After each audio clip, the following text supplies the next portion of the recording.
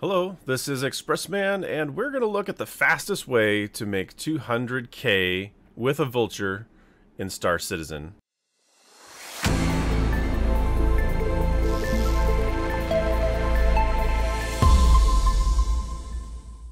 So first of all, I am in Orison, and despite the troubles people are having with the ASOP terminal, it's been working pretty well for me. So let's go down here and grab the Drake Vulture. Hopefully get a hangar assignment without much of a delay here. Your vehicle has been delivered to the following location. Nice. Hangar 7. Alright, let's do it.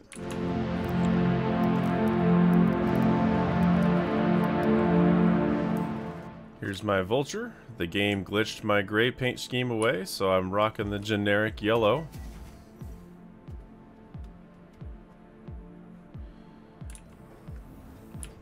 Just climb up in here.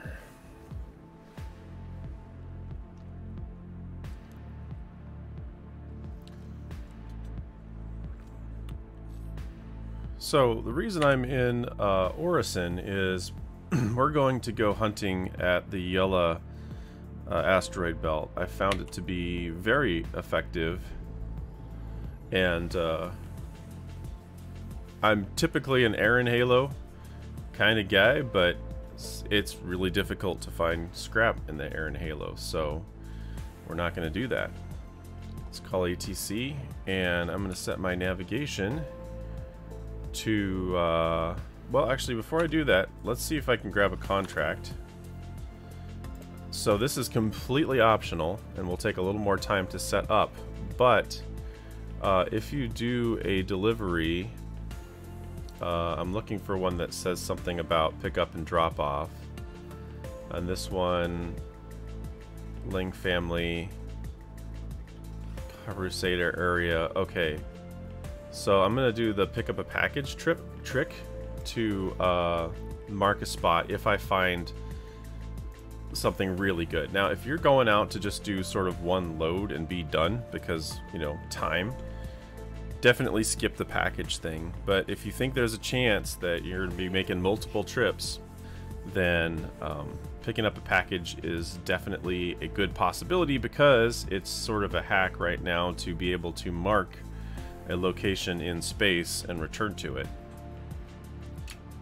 Let's get off the pad and get out of here.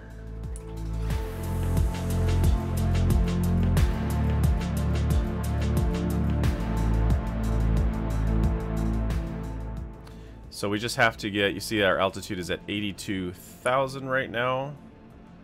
We need to get it to 90.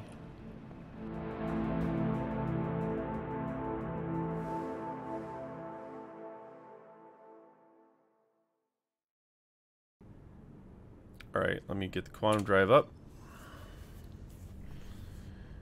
We're passing 90, so as soon as this is spooled, I'm going to go ahead and turn my auto throttle off.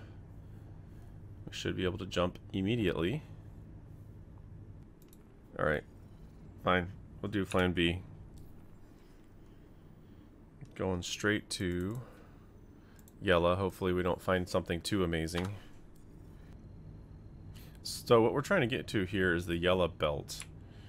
There's an asteroid belt around Yella.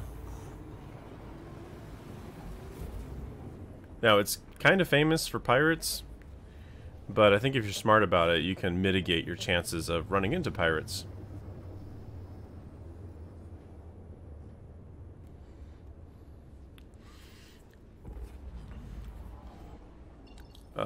This is kind of a hot spot right here, so I don't like to hang around.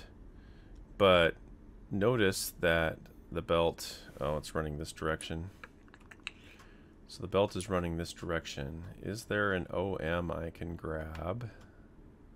That's the comm array. That actually might be fine. Let me see if I can hit this OM. I'm not 100% sure this is a good idea, but we'll try it. Oh yeah. So that's sort of getting us off the beaten path. Now I'm going to go ahead, because there's this sound glitch, I'm going to let my quantum drive go up to 100 before turning it off. Turn that off, and now I'm going to literally go full speed, as fast as this thing will let me go. And again, kind of just aiming off to the side. Out here, the big wrecks like the C2 and the 890 will show as ships. Of course, the scary thing is that it might actually be a live player sitting in ambush or not wanting to be bothered and willing to shoot back. So it's a little bit of a game of chance with the big wrecks, but they're the ships you really want to find because they just give such an incredible amount of composite scrap, and you know that would be the time that you'd want one of those boxes to mark the spot. I'm just hoping to find a vanilla debris field, and that will do what we need to do today for our fast 200,000.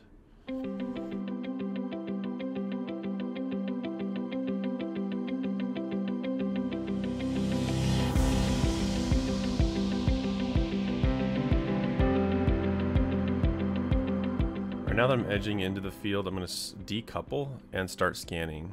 Decoupling is where your ship, if you turn, your ship does not try to steer. It just keeps floating in its original direction. If you look, your indicator here, it says coupled. If I hit Alt-C by default, it's decoupled.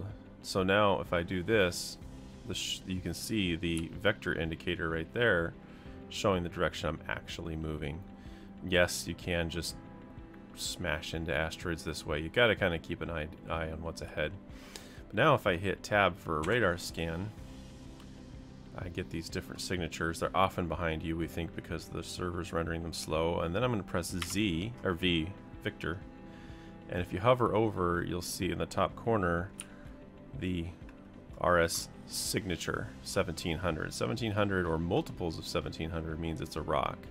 So that's a rock and that's a rock. Let's keep looking ahead of us a little bit here. Okay, no imminent asteroid collision. So those three were rocks. We want scrap, and they're, you know, salvage or you know, ship fragments, and those will be in multiples of 2,000. So we will look for a signature that's like 2,000, 4,000, 6,000, 8,000, etc. It doesn't take very long in this belts to find them, which is why I keep coming back. Oh, you know what? I'm not finding anything because I'm in V mode. I have to go out of V mode into regular radar, hit tab. There, now you see it picking up signatures now, and then you go back to V mode, and that's a 1700.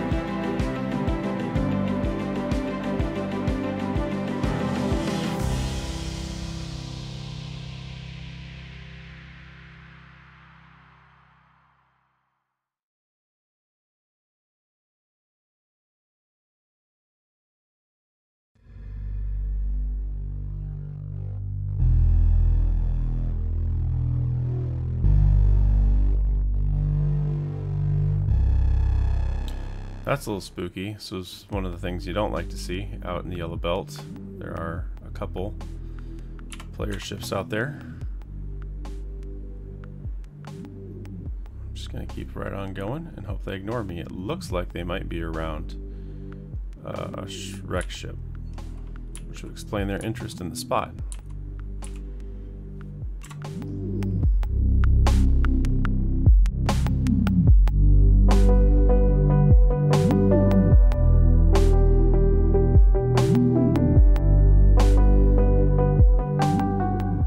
Alright, so notice that we have an IR, an EM, and a CS signature here. I'm going to go ahead and arrest my flight here. I'm going to hold shift to make it slow down really fast. I don't really want to swing because I don't want to hit something to the side that I don't see. Alright, let's fly toward that. Really? What is it? Oh gosh.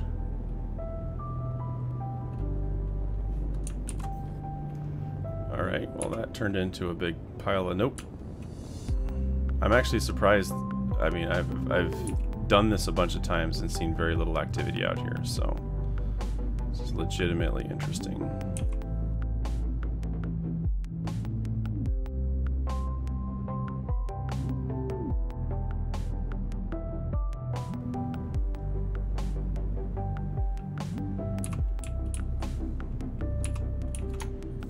Alright, we got a 6,000. That seems to be by its own lonesome. 6,000 means 3 pieces. That might not be enough to fill us, but I'd like to get started here. We can definitely start there.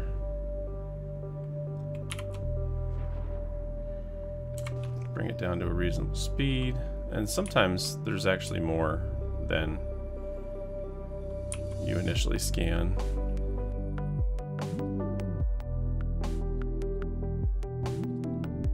Okay, again, I usually kind of find this thing within a couple of minutes of jumping into Yella, so this was a really special case today, in the worst way. So now let's come up on the piece, and we'll talk about how we set this up, because it's really important to the success of a fast 200K.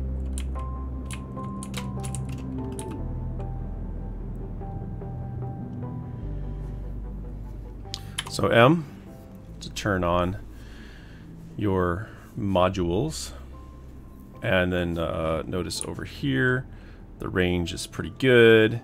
Doesn't seem to make a huge difference. I might come in a little closer. Notice it already put me in gimbal mode. If you press G, it can do a thing where the whole ship moves. Press G again, and it does a thing where just the mining heads move, but you can still, you know, crab around left, right, up, down, in, out. Notice it's green. That's because it is 100%. This is its, like, how done it is. Of course, over here we've got our modules. The cinch is more efficient. You'll get more material out of it. The abrade is faster, but you do lose some material in the process. Now, my strategy is usually that the scrap is dead easy to find out here. So my problem isn't maxing yield, it's actually maxing time. So if you right click, oh come on, if you right click, we'll change it to the abrade scraper. You can see the stats on here, much bigger diameter, but a lower efficiency. That's okay. So the other thing is, if you see down here in the middle, this means that both the left and the right will stack right on each other in terms of aim. So if I clicked to start scraping, however, I could choose to hold Alt, do the scroll wheel, and part those 2 lasers. Now for the cinch I wouldn't do that because it kind of needs the power of both lasers on top of each other. However, I'll take the abrade out to 2, and the beauty of this then is each one does its own job fairly well right next to each other. And the way how you really want to test this is this extraction rate, SCUs a second. So if I go back to cinch and again hold Alt, let's bring my split down to 0. If I start mining, you'll see my SCUs a second is like, I think 9 is about the best number I can get. But you can see 5, 6, 3, 4, those are typical numbers. And if I part the lasers, it doesn't improve the situation very much. However, I switch to abrade, and without parting the lasers, I'm getting 17, 19, it popped up to 26. That's pretty good. And so you can experiment this, but if I part the lasers, I like to bring them out to 2.2 meters. And I can easily hold around 20 with these. Now, because they're parted left and right, it's most efficient for me to scrape up and down. Yep, and I already filled a container. You can see here, cargo is full. That means that the filler station is turning it into a cargo container and ejecting it onto the conveyor right now.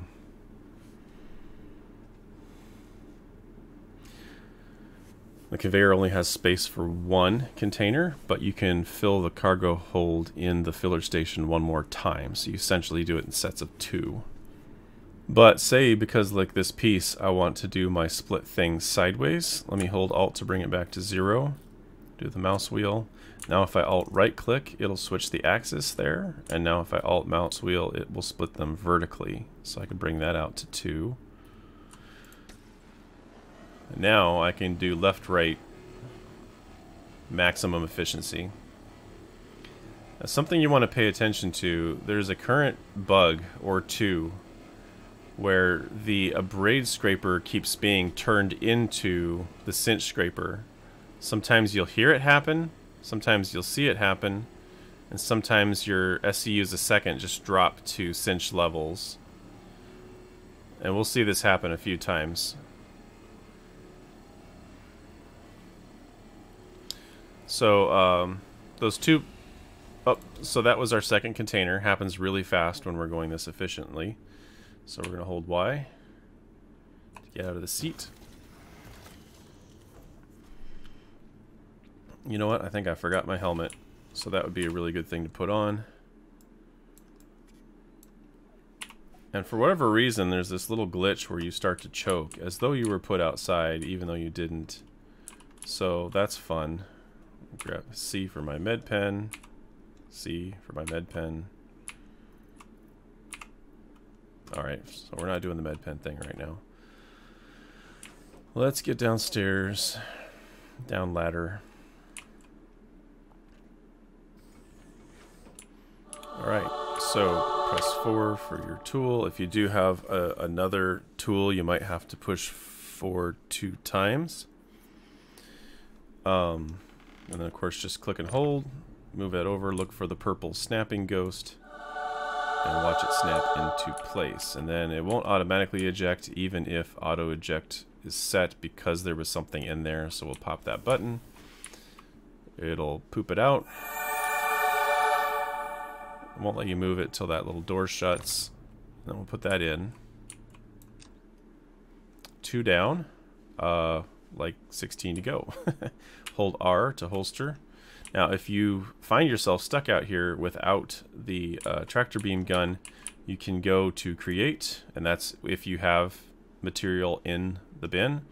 You can actually create the multi-tool and create the tractor beam attachment. Keep in mind, it takes 0.89 SCU to build the multi-tool and 0.2 to build the tractor beam attachment. That's slightly more than 1 SCU, which means 2 things. 1, you're going to make a couple trips to get the thing built. 2, one of these, 1 SCU will get you 7,600 something AUEC, and this takes basically 90% of that. But if you bought it in Orison, you'd be buying it for like 450 AUEC. So basically, it's super convenient to build it out here, but you're essentially paying 7,000 for it in lost income versus just paying 450 for it in town. All right, let's finish this piece out. Now, notice though, I do have the right numbers over here for a braid, so let's see if it sounds like it's doing a braid. Yeah, I think we're good. Sometimes one of the lasers will stop tracking or won't fire at all. Just simply power cycle the module. Just press M, turn it off, turn it on. If it's still misbehaving, then just power cycle the whole ship. So you can see the 2 blue circles. They represent how much material is underneath the laser at any given moment. So you know whether you're hitting pay dirt or not. See, when that zeroes out to red, it's just not touching anything. For peak efficiency, of course, our goal is to try to keep as much blue in both of those circles at the same time. We're kind of doing cleanup work right now. This feels really slow. Oh, our numbers changed. Look at this. This is what I'm talking about. That is cinch statistics, even though it says a braid is selected.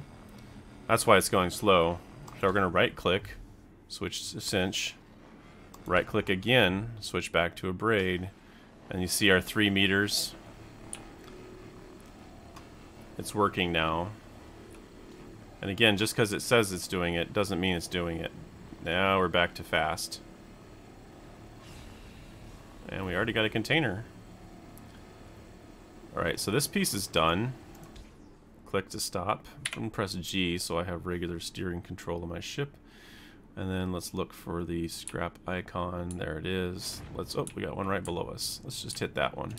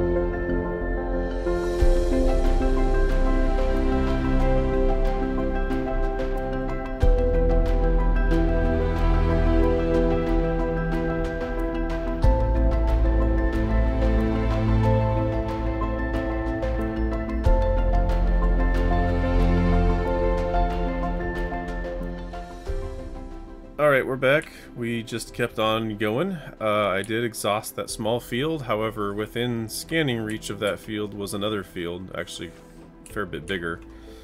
So I just kept going, and that is more what I expect around here. So now what I'm showing you is we're filling the aisleway. We're going to get this really, really full.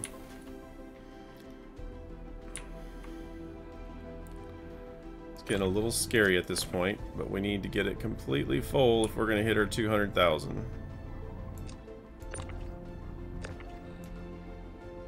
Alright, so we can get 3 more in here, I believe, because I don't think you can stack one on top of that.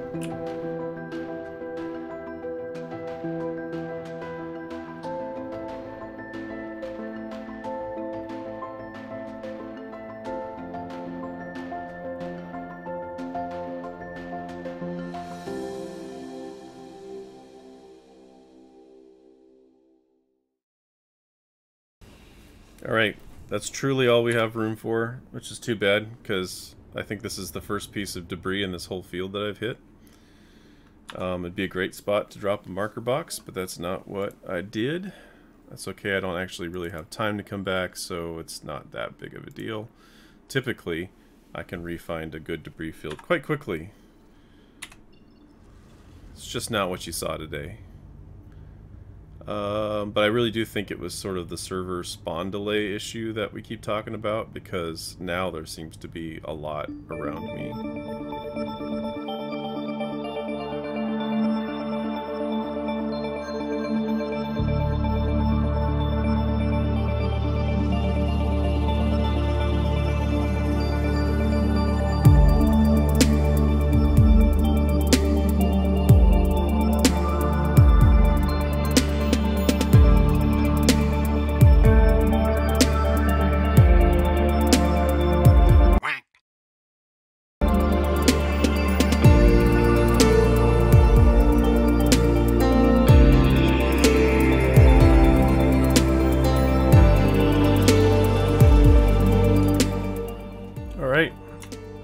So let's get to the TDD. You might recognize that's green circle, the place that you spawn if you spawn an Orison. And then over there is the hospital. Over there is the Narwhal Monument. That smaller door over there is the mini mall, Stratus. And here is the TDD.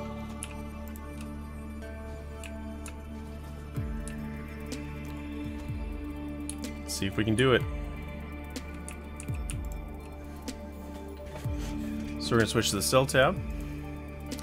Select our Vulture as the inventory. Give it a second. Sometimes it Load slowly. So we got 12 and 11. The 11 are what we have on the aisles, and the 12 are what's in thing. We can hit select all. That's 92K. Confirm that. I've never seen that before. 92K. Okay, that worked that time. Scared the heck out of me. And then, oh, this isn't going to be 200,000. I fell short. $92 plus 84. 92 plus 84 is going to be, let's see, 166. So, false advertising. 166 is good though. That is quite good. And it pushes me straight into the millionaire status. So I'm happy about that. There you go. So total time, this took me... Actually, it took me about an hour and a half. That's typically what these one-off runs take me. And it's pretty good. Now, if you really wanted to maximize this, getting someone on a cargo ship, to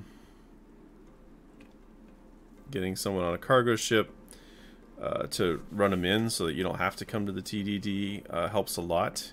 If you're in a good groove with those braids, you will be filling up by the time they get back. So, I mean, imagine, you know, a cuddy making non-stop runs. That starts to add up really nicely. You could run 2 vultures and a cuddy. You might need even more cargo space then. So yeah, there's a lot of ways to reap the monies pretty good here. So hope you found this video useful, and I'm going to finish it with an absolutely gorgeous shot of Orison.